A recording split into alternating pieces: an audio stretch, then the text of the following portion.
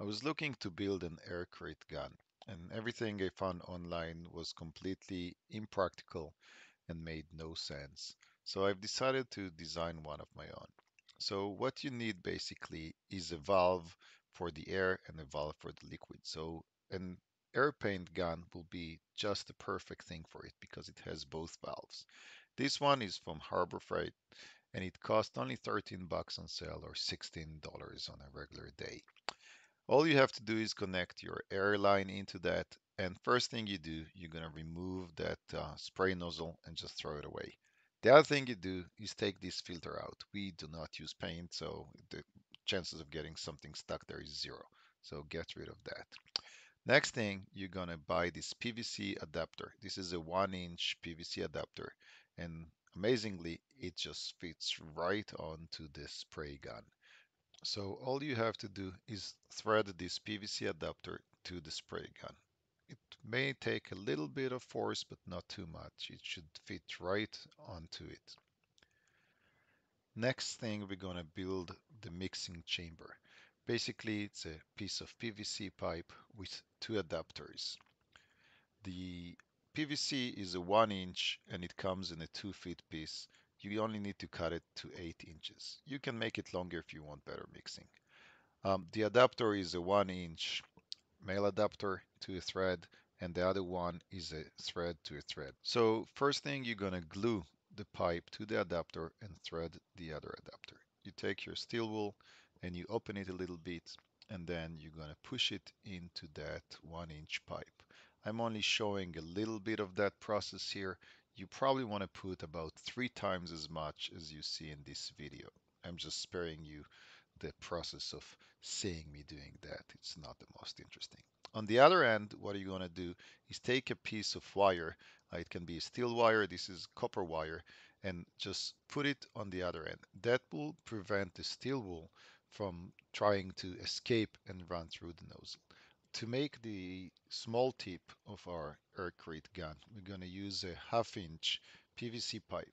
This also comes in a 2 feet section, and you probably only need 2 inches. We're going to use a PVC 1/2 inch adapter to thread this into our main thread. And this is also one more piece you'll need is a 1 inch to 1/2 inch reducer.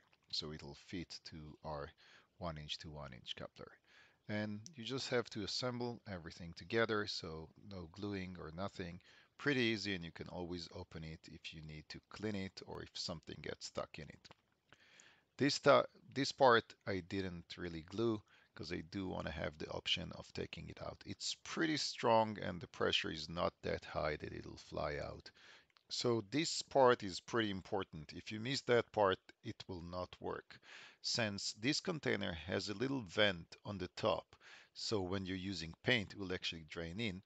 We must block this vent because if we don't, our soap will just bubble right out. So use a piece of plastic bag or anything that will create a seal there and put it between the lid and the container. Then all you have to do is put the container back in place and you're ready. That's it. Let's give it a try. So you can see this is pretty easy. You have your trigger, you have your adjustment, you have your container, and you have your mixing chamber. Much easier than this crazy construction that I see online with 10 pipes and 10 tubes. It's all in one. Pretty easy to use. All you have to do is connect your compressor line. Make sure you put some water with some soap in it, and that's it. You're ready to start spraying. And it will take some time to prime because the soap needs to build in. And you can see it will give you some really solid, consistent soap. You do need a pretty good CFM compressor if you're using one of those 3-gallon teeny compressors that cost 50 bucks, that will not cut it. You need a pretty good compressor to create decent foam and decent quantity, or it will not be able to catch up. So the main problem I found with this is way too much fun, and you just can't stop.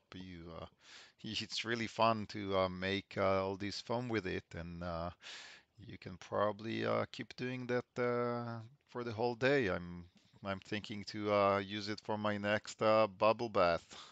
It's so much fun, and you can see that it's pretty consistent. It's pretty strong foam. If you want to make it stronger, you can actually extend that tube, the mixing chamber, and put more steel wool in it.